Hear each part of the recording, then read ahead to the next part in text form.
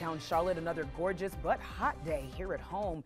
Definitely feels like summer out there, Jamie. A few puffy clouds out there, a little more humidity as well in there. You probably noticed that today. Yeah, temperature is 82 and sunny. You're thinking, that's not bad outside, but until you get out there. Until you get out there and you start feeling it, right? Yeah, then you know that today is the coolest day of our 7-day forecast. It only gets hotter from here. I know you're so excited. Low to mid 90s on the way. We haven't made it to 90 degrees yet so far this year. That will likely change. Wouldn't be surprised if we reach that on Thursday. We have 90 degrees as our high temperature forecast on Thursday afternoon, but if we don't make it, let's say we hit 89 degrees, we'll likely make it by Friday, if not Saturday.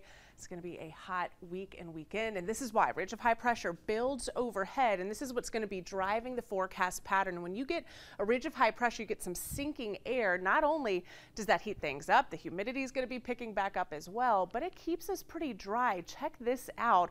Where we have that ridge of high pressure in control, we may not even pick up any measurable rainfall for a good portion of the Carolinas, with only just measurable rainfall chances out towards the west. But where you travel to the south, especially over Florida and then out towards the Gulf coastline, we're going to see those winds out of the south ushering in some of that Gulf moisture to those Gulf Coast states. We're just not going to see many impacts from that.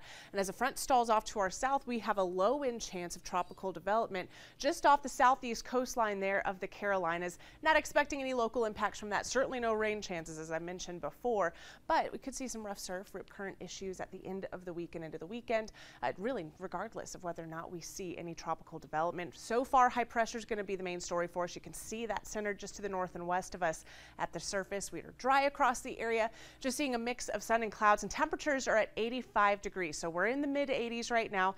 Dew points in the mid 50s, which is still comfortable, but a little bit higher than we were this time yesterday.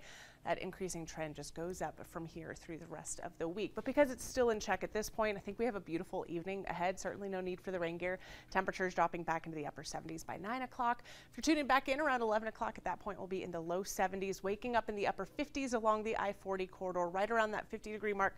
Pretty comfortable, if not refreshing, for those of you listening in from the mountains.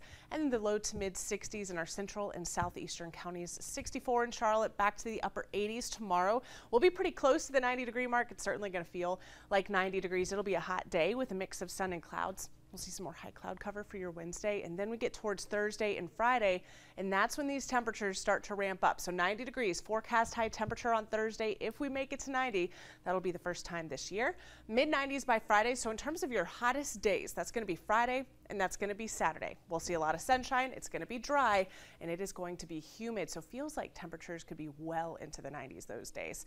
Still around 90 degrees for those Father's Day plans. Unfortunately, despite the heat and humidity, we're not expecting much, if any, rainfall. Those outdoor plans should be good to go this weekend and even heading into most of next week.